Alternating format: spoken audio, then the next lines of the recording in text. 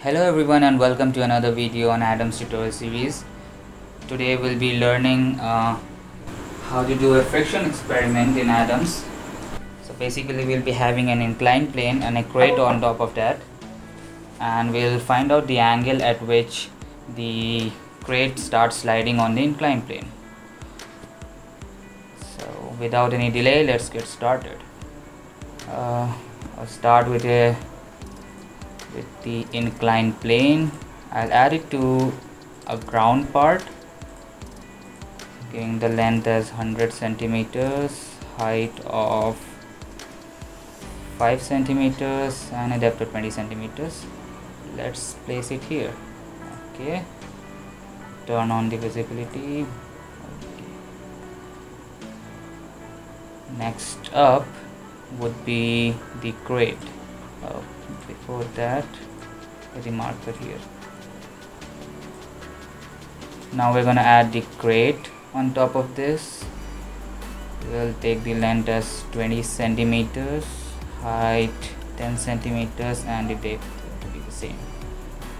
Place it somewhere here. Okay,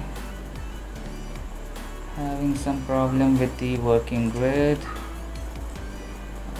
Just zoom in a bit. Okay, I'll change the working grid to 10 mm. Yeah, now I'll place it over here. There goes a crate. Alright, we have our model. I'll rename this part to crate. Yeah. Before we go to joints and connections, I would like to make a design variable. That design variable will be responsible for lifting up this inclined plane at a certain angle, and will carry out design studies and check at which angle the crate starts slipping. Okay, so let's make a design variable. We'll go to design exploration, design variables. Let it be dv1. The standard value, I'm setting it to 0 degrees for now. Set the minimum and the maximum. I'll go from 0 to 30 degrees.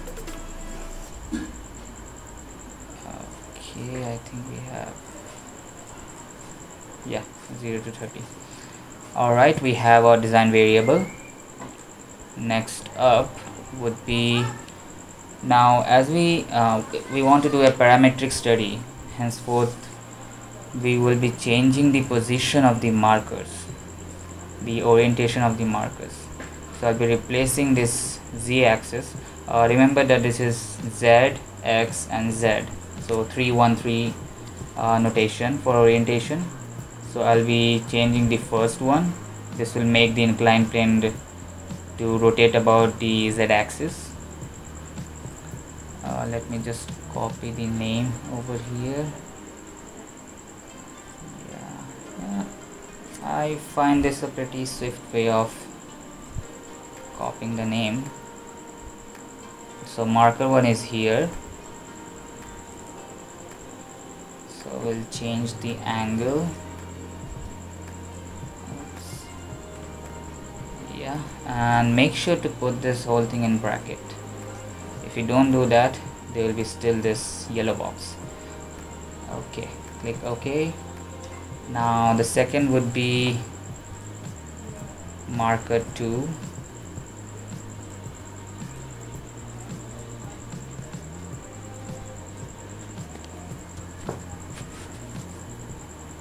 So we can actually have this whole crate. Go to, in category, go to name and position, and in this we'll change the orientation. Copy paste the same thing, the design variable. Okay, here we have it. So I will just show you quickly that if I change the design variable to, let's say, 20 degrees, apply, yeah, so the whole thing just moves up. right? I'll just bring it back to 0. Okay, so now we need to add a joint. So we'll be adding a translational joint here, using 2 bodies and 1 location method. My first body would be the crate and second body would be the ground. Since the inclined plane is actually attached to the ground, I will select the marker 2 on the crate as the point, as the joint location, and let's select the direction along marker 2x. Yeah, marker to x-axis. So we have the joint over here. I'll just go back to wireframe view, turn off the working grid to make it more visible. Alright, so here's the tricky part. Now we need to actually affix this whole joint to this assembly, the crate and the inclined plane assembly. So how do we do that? So you can see there are 2 different markers, marker 3 and marker 4, which have been created. Marker 3 is already inside this crate, so if the crate moves up and down, the marker 3 will also move up and down. But for marker 4, we need to change the position, right? We need to make it dependent on marker 3. In fact, you can see that marker 3 and marker 4 are aligned. Here is marker 3 and marker 4. So what I can do is that I can assign marker 4 relative to marker 2. Marker 2 belongs to this crate. So go ahead and modify. You can just double click on this thing, and in this location I'll just right click here and go to parameterize. You can see expression builder. Open the expression builder. Okay, remove this. This is with respect to the global coordinate. I will go to this drop down menu and location orientation. So the first one will be the location and it will be a relative to. So select location relative to, double click, and this first one is the array, that is the position of the marker or whatever the object is with respect to, it will be marker 2. So it will be exactly aligned with marker 2 at the same location as marker 2. Click OK. Now we have set up the location. Time for orientation. Remember this 1990 and 0 we are having here, so this will be important, otherwise the whole translation joint will move in a different plane. So we're going to parameterize again, expression builder. I had copied it already. Go again to location and orientation. Go down, we have orientation relative to now. Now in the array we'll put the orientation as 90, 90 and 0. Remember this is Z, X, Z notation. We have marker 2. Okay, so that sets up our translation joint, and the whole assembly is together. I'll just quickly show you. If I change the design variable, let's say 25, apply, voila. So you can see the translational joint, the crate and inclined plane are all aligned as per our needs. Yeah, I will just bring it back to 0 again. Okay, alright, now it's time for a quick simulation. So we haven't actually added friction to this. I will just show you let's say somewhere around 30. It should sleep at 30. Yeah, so I'll show you a quick simulation that if everything is correct or not. You want to verify that. 1 second, 50 steps. I'll just reset before running and start.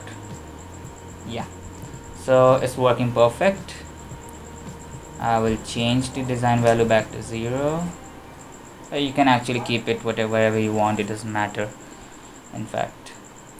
Now we need to add friction to the joint, so I will go to connectors, joint 1, double click to modify the joint, and you have this last box over here for friction. you have the create friction dialog box open. I will put the friction value as 0.3 for static and 0.25 for dynamic friction. You want to check out bending moment and torsional moment. These won't be required right now. And the effect can be sticking as well as sliding. We're keeping both. Click on apply, OK, and OK. So we have added friction to this. So we are going to vary the angles. So we need to create a design study. We already have our design variable. So I'm going to design exploration, and in that we have design evaluation. So click on the last one, which is the design evaluation tools. Okay, so make sure that you have already simulated the model once, because it will use this as the simulation script. So I used in my last simulation I had 1 second as the end time, and in 50 steps, so we'll be using the same thing. Now I'm going to do a study of the last value of measure. So we haven't created measure yet. We need to create measure. So I will right click on this create, go to part, create, and we have measure.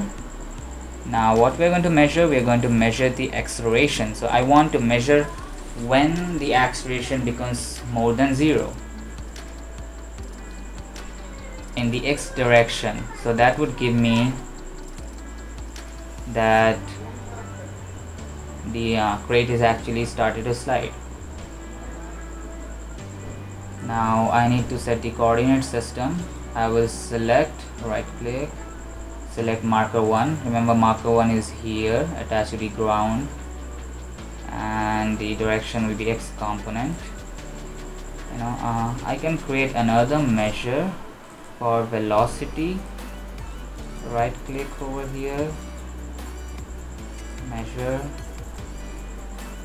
the center of mass velocity in x direction. Again I will select, you can also go this database navigator, go to ground, select marker 1. You can also do it this way. Okay, alright, so we have two measures created over here. Now back to design study. We will use the measure 1, which is the acceleration, and our design variable would be dv1. Right click, go to variable, guesses, and we have dv1. Now default levels is the number of trials you want to have within the range of the design variable. We have 0 to 30 degrees. So initially I will go with 1 degrees at a time. So I'll create default levels as 30 degrees, and that's pretty much it. I'm gonna start the design study now. So before that I'll just slide it here so it's more visible. Yeah, okay, start, and it has started. So you can see that with each iteration the inclined plane is moving up, starting from 0 degrees to 30 degrees, and the strip charts are showing the values for each of the evaluations.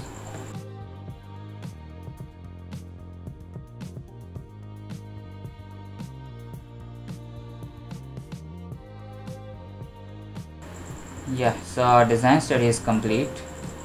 Close this dialog box. You can see, so we can either check the values from the report table, create a tabular report, click OK, and okay, so we have our design study table, and you can see these are the trial numbers on the left, the iterations, and we have our acceleration values and the design variable values. So you can check that somewhere around 16.55 the value is 0.02, and and then around 17.58 it becomes 0.6. So we can say somewhere around 17 degrees is the inclination at which the crate starts to slide. Now you could actually do a more refined study by changing the minimum values and the maximum values. So we know the range, so we'll just put 15 to 18. Oops, 18. And we can carry out the design study again. This time let's use the velocity as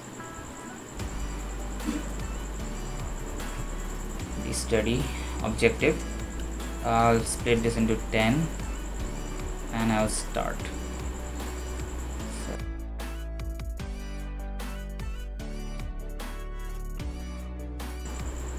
So our design study is complete, and we can go to the tabular data again. Okay, I think it's pretty visible that yeah, around 16.667 is our magical number. So that's the angle at which it starts slipping. From an analytical solution, we find out that the actual angle at which the crate starts slipping would be 16.69. so this value is pretty close. And yeah, that's how you do a design evaluation study and design study. This completes the tutorial. Hope you liked it.